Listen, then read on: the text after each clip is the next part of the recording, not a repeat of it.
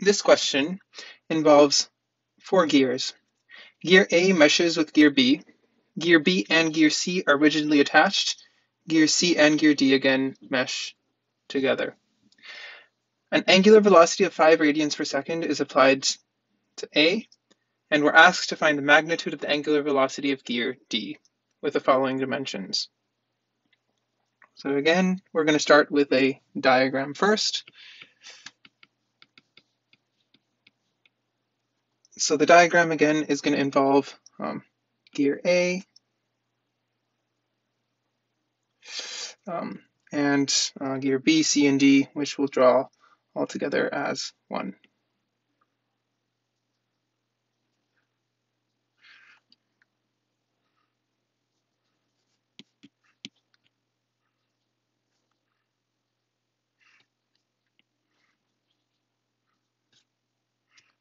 Okay, so we're going to label these.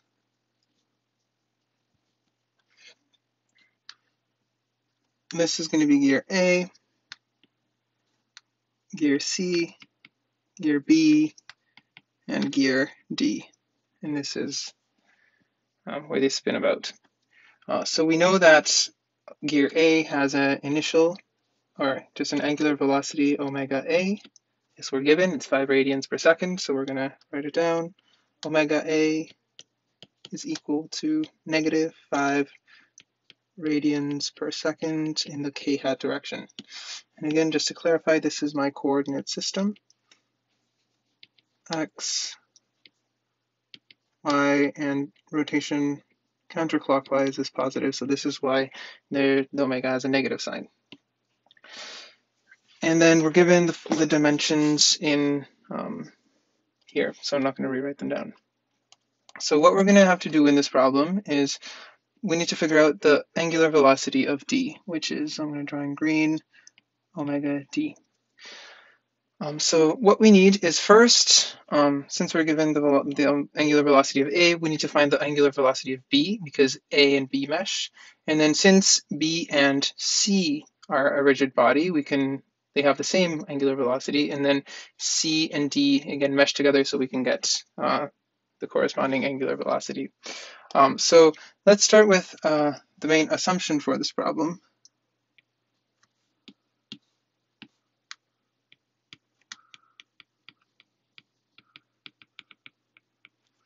And that is, the main assumption is that B and C are rigid bodies. And therefore this means that the angular velocity of B is going to be equal to the angular velocity of C. And we'll use this later.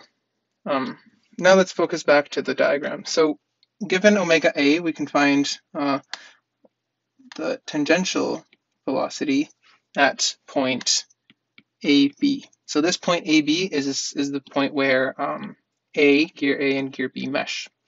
And we can find that tangential velocity with the formula. So this we're going to call VAB. With this linear velocity or tangential velocity, we can then solve for the angular velocity of Gear B, so omega B. From omega B, we know that that is the same as the angular velocity in C. And with that, we can solve for the velocity at CD. So we're going to call CD. And from that, then we can solve for omega D. So redrawing it in the diagram above, we are given omega A. We're going to solve for the velocity here, which is VAB. We're going to call this AB. From this, we can find the angular velocity of Gear B, which is also the same as the angular velocity of C. And then from that, we can find the linear velocity where at point CD, where C and D mesh. We're going to call this VCD. And from that, we can figure out the angular velocity of D. Now, you can also see that from this analysis that I just did here, I also found the direction. Since I drew this in the proper direction that's given, drawing all of these arrows, I drew the correct direction, and we can solve for the final direction of omega d. Again, this is not part of the question, but this is a way of reasoning to the direction of the angular velocity without doing vector equations.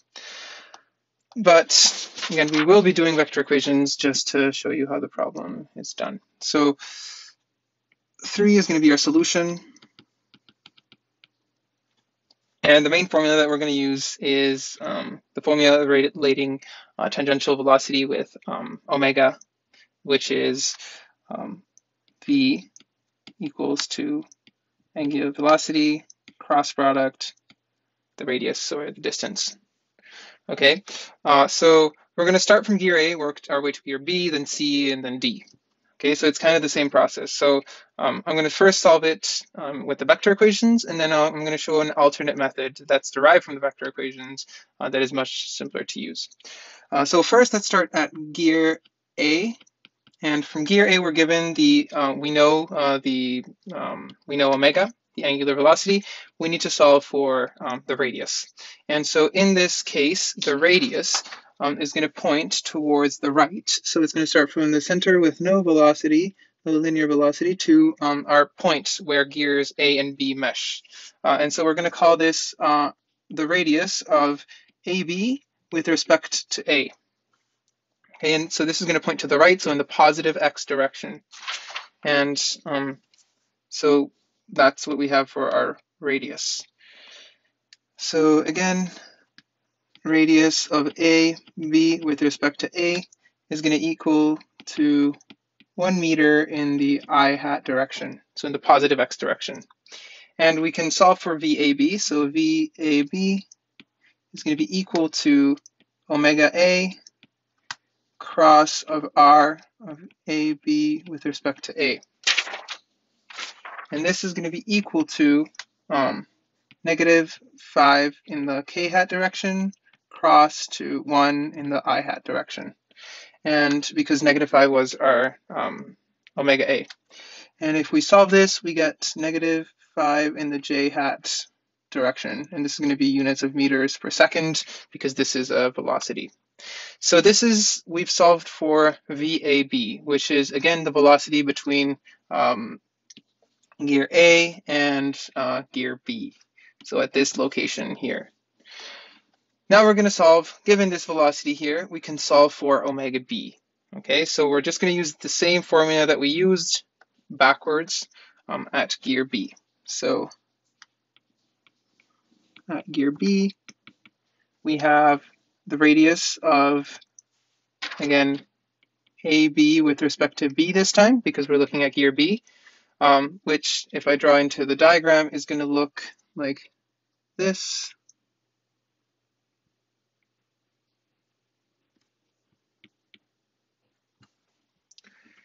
Let me move this thing here back to where it's supposed to be. So that's radius of AB with respect to B. In the center of B is, again, this location here.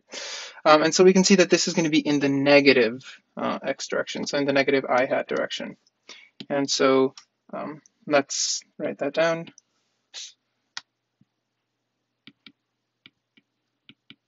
And again, it's 3 because the radius of that gear is 3 meters. And so we can, again, write the same formula that we had before, replacing omega A with omega B and radius of A with AB with respect to A to radius of AB with respect to B. So V of AB is going to be equal to omega B cross product R of AB with respect to B. Okay, and again, these are all vectors, but that we know the quantities of. So in this case, we don't know omega B, we know the velocity and we know the radius. Okay, so we know these two, we're trying to find this. So we're going to kind of work our way backwards through the cross product. So let's do that. So I'm just going to write in what we know into the equation. So we know that -5 j hat is VAV from what we found above, and this is in meters per second, and it's going to be equal to omega B. and I'm going to add the direction to omega b. So omega b can only be in the k hat direction. Again, because this is a 2D problem, omega can only be either in the positive or negative k hat direction, so out of the page or into the page. And so that gets rid of one unknown. And then we cross product this to negative 3 I hat. And this is, again, the radius of AB with respect to B. And given this, we can work our way back to solve for omega B over here. So what we can do is we can write the cross product out over here. So I, J, K, 0, 0, omega B, and negative 3, 0, 0. And so as you can see clearly from this cross product, what we get is, so this is the right side of that equation that I just wrote down over here. What we get is negative 3 omega b in the j hat direction. So we can simplify this equation over here to negative 5 j hat meters per second is equal to negative 3 omega b j hat meters per second. And then we can simplify this equation and solve for omega b. And so what we get is that omega b is equal to 5 over 3 radians per second. Okay, so this is, and this is omega b. This is not the final answer. We're still at omega b. But what we can also write down is that this is omega c, right? From our assumption that these b and c are rigid bodies, omega b will equal to omega c because they spin together. So we can also write down that this is omega c. And this is one way to get it with the vector equations, but I'm also going to show you an alternate method.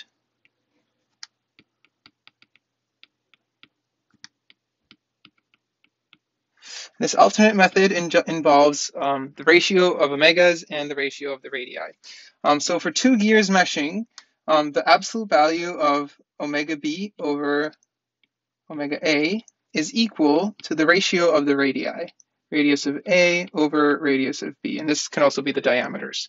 It doesn't matter. But this is the ratio of the dimensions, essentially. So what we can do is, instead of doing all those vector equations, we can simplify this to the magnitude of omega b being equal to the magnitude of omega a times the ratio of the radii. So r of a divided by r of b. And if we plug this in, so if we solve for omega b is going to be equal to, so this is again the absolute value. This doesn't give direction. The direction you'd have to find from the diagram that I drew up here. But it does give you the final value. So we have omega a is 5 radians per second. Again, no direction, times 1 meter, which is the radius of A, over 3 meters, which is the radius of B. Again, we get the same as we got before, 5 over 3 radians per second. And again, this is also equal to omega c because we said it's a rigid body. Okay, so this is just an alternate method. Again, you get the same solution. This is derived from these cross product vector equations. So now let's move on to gear C. So gear C, we said has the same omega as omega b. So we're going to write that down nicely. Omega c is equal to omega b. And we can, again, use the same ratio formula that we used before because I've already showed how the vector equation, which takes longer, works, is going to be omega d over omega c equals to rc over rd, the ratio of the radii. And then we can solve for omega d here. Omega d is equal to the absolute value of omega c times rc over rd, sorry, uppercase d. And again, we can solve for omega d by plugging in the numbers, which is going to be equal to 5 over 3 radians per second times 0.5 meters divided by 1.5 meters. So these are the radii. This is going to give us 5 over 9 radians per second. And so the final answer, this is what we wanted. We were looking for the angular velocity of gear D. It's going to be equal to 5 over 9 radians per second. And this is the final answer. Let's add a box to it, and we're done.